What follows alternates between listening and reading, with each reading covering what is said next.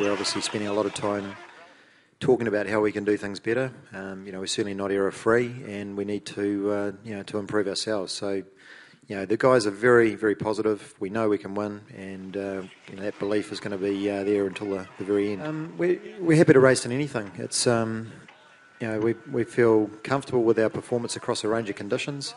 We're not worried about any sailing in any particular condition. It's I think both boats have strengths and weaknesses, but I think in any condition, if we sail well, we can win the race.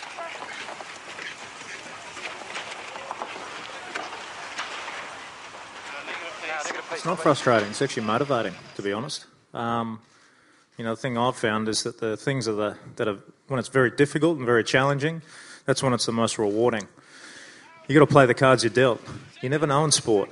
You can be so close yet so far away, and sometimes when the hill gets that steep, it really motivates and excites the other team in our case, and that's what's happened.